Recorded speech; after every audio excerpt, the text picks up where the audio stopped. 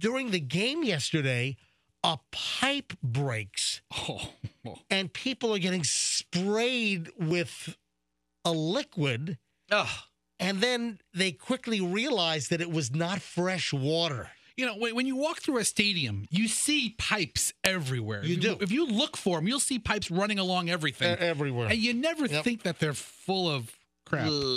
But they are. But, I mean, what is worse, stadium toilet water? I mean, does it get any worse than that? So Stadium really brings it home. Fans are in the stands. They're watching. Who are they playing? They were playing the Chargers, the Los Angeles Chargers. Trust me. You sure it wasn't the Eagles? You sure? No. They were not playing the Eagles. I got you. All right. They were not playing the Browns either. Oh, no. I'm looking at... See that? See that joke? I see what you did there.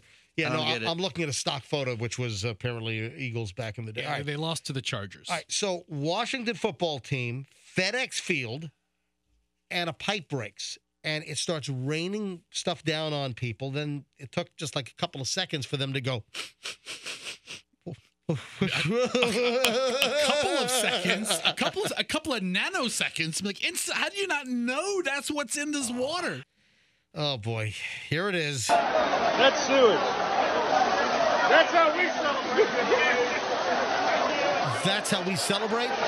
It's a big bunch of poopy. Oh boy! And then a bunch of folks were like trying to say that.